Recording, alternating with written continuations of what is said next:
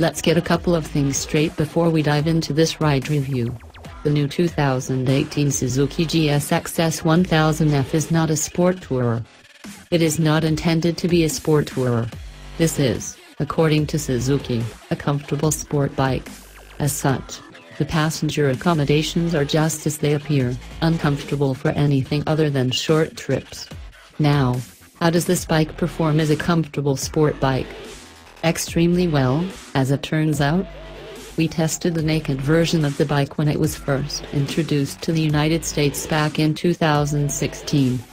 Our test unit this year is largely unchanged from the bike, except that it has the wind protection of a full fairing and windscreen, and has some updates to the engine and clutch, as well as some other minor changes. The relatively long-stroke 999cc engine based on the K5 GSX R1000 is still present, but it now features ventilation holes between the cylinders to reduce pumping losses, leading to more power and torque. A new clutch actually increases plate pressure under acceleration, and also acts as a slipper clutch on deceleration.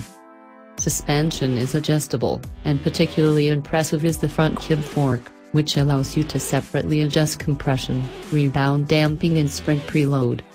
It is a beefy, 43mm unit,